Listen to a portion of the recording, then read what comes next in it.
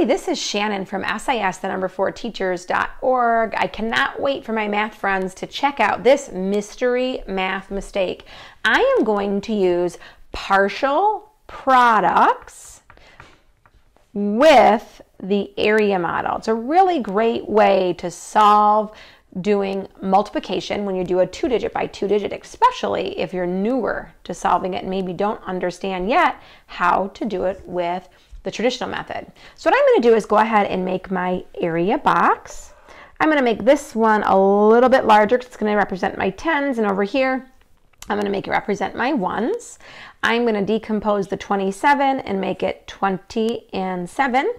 And then I'm going to decompose my 23 into 3 and 20. Now you could do it either way. You could put the 3 here or the 20. I just like to do it that way, but either way would still be correct. I'm going to start off doing my multiplication by going across here. I know that 7 times 3 is 21. And then I'm going to do my 3 times 20, or 3 groups of 20, I know equals 60.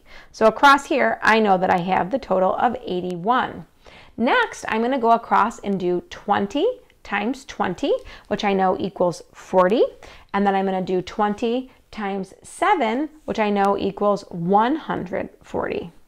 When I add this together, my 40 plus my 140, I know that I end up with 180. I'm going to try to line up my place values here so I can see it.